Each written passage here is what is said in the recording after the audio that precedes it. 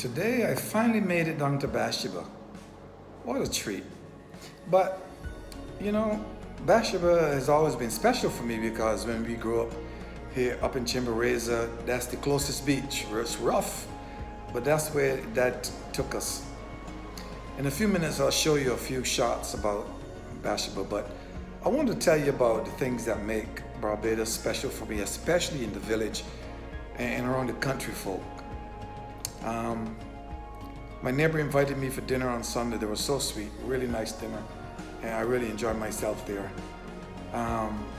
Then I went down on the bus to town on yesterday to buy some stuff, and on my way back, a lady got on the bus, and she had 3 children, a young baby in her arms. And as soon as she got on the bus, a man got up and gave her his seat, the 2 little children. The other ladies across from her grabbed the kids and pulled them between them to protect them so they don't fall. And the lady got up to ring the bus, and the guy reached out to steady her so she didn't fall with the baby. You know, and all the people around her were just trying to take care of her, and and that made a smile on my face. And so the other story I'm going to tell you here real quickly before I show you the images of Bathsheba. I missed the bus, the 2 o'clock bus or 1:30 bus, something like that, and I stopped by the little rum shop across from the bus stop, and the lady there runs the shop, Crystal. She says, "Oh, you missed the bus." I said, "When's the next bus coming?" "Well, it may be 2 hours." She said, "Well, don't worry, I can get you a ride." Well, the first guy comes down the road, she flag him down. "You going to Bathsheba?" And the guy, so she talked with the guy for a little bit. Next thing I know, she said, come. And the guy gave me a ride all the way down to Bathsheba. So I got down there, it is sea egg season, and I took a bunch of pictures, which I'm going to share with you now, and then I'll get back with you at the end.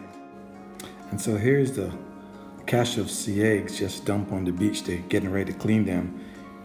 You see several people here on the beach, different groups doing the cleaning.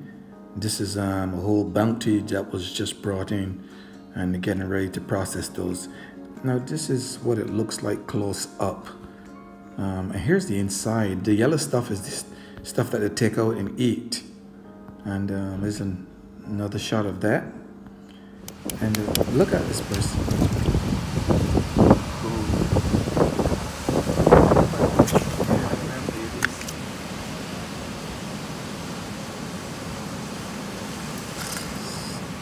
So that's how they harvest the sea eggs, and then of course, and then this is what's left. Discard the shells. What they used to do is just leave these shells on the beach. Now it looks like they're required to dig a little hole and throw them in and then cover them over. But those prickles are very, very bad for your foot if you step on them. Here's another shot of the beach, some other vendors, and I came across this large crowd of people. Yeah. And then of course this would be me right after climbing out of the basin. It's a bit shallow in the basin, but it was rough. But nonetheless, I climbed in because I was not going to get to Bathsheba without getting some water on me. And here's some residue left, some old shells left over. And this group here, I don't think they were very happy that I took the picture, but that's okay.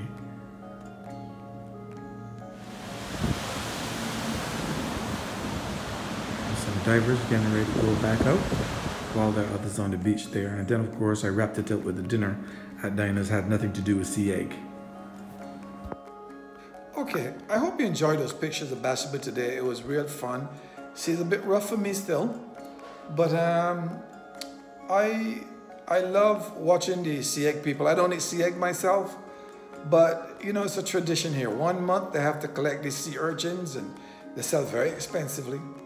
But hopefully you enjoyed the process and the videos, and I'm going to ask you to please subscribe to my channel if you like the videos, and hit the like button also if you like the videos, and I would really appreciate that. All right, thank you so much for watching. See you next video.